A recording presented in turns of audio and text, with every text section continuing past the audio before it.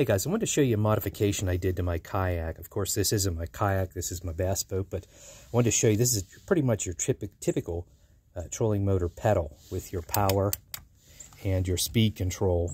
And of course, whatever way you press on the pedal, you control the direction of your trolling motor. Keep that in mind.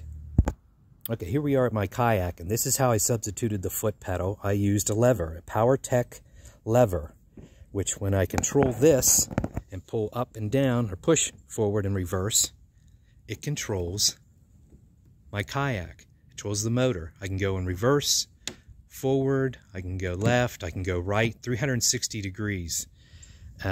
It's very simple. Then how do I control the speed? It's actually right here. That roller right now is now mounted vertical. The little lever on it, I can control the speed. Now the button, how to stop and go, is right up here. Whenever I push this, very simply, the kayak motor runs. Pretty simple. This lever is only about $25. All you have to look out for is the play, or like to play, but the travel. This is about 51 millimeters, which as you've seen in my trolling motor is perfect to actually make the trolling motor go 360 degrees. You can drill your cylinder, tap it with the threads off of the rod, put a little nut in there to lock it in place, and you only have one cable. That's all you have running back to your trolling motor.